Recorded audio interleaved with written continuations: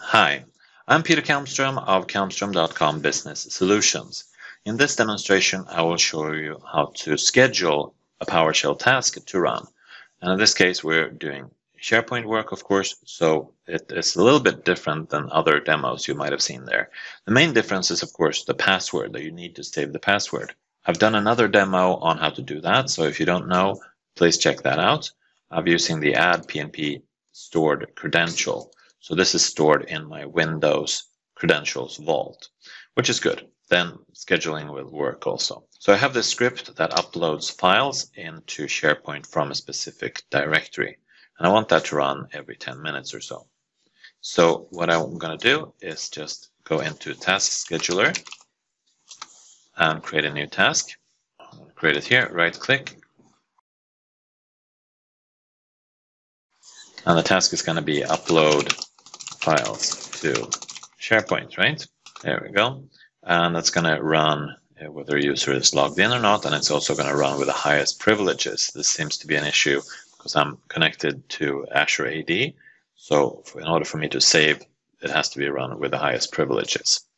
So that's that, and the trigger is going to be a timer, of course. It's going to be on a daily basis. So let's start that, and then I'm going to repeat the task once every 10 minutes. It's fine. There we go. And then the action is going to be a PowerShell. It's going to run a program. That program is PowerShell. Lowercase is usually recommended. There we go.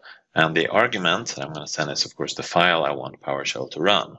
So it's going to be file and then the path to the script. And I've put the script here in C scripts. I'm just going to copy the path to that to make sure everything is correct. And there we go. Paste that, and that's it. I'm done. So now I simply save that, select my Azure AD account, type in my password. There we go. Now it's saved, and now it runs every day starting at 16:08, which is right about now. But let's try it. Let's just see here where the files are. These are the files to import. I'll just do some pictures here from my people pack here. There we go. I'll take some of those, just 4 of them, and put them into the to import. There they are. And now I'll run the script manually. Of course, it's going to run automatically, but now I will just kick it off there, run. And now the status is running. Let's see what's happening here. They're all gone. They're all gone. They're all uploaded into SharePoint.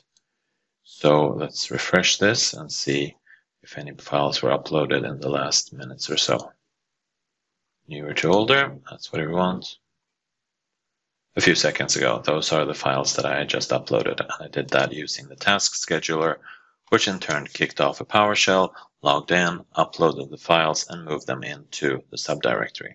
So that all worked. Thank you for watching this demo.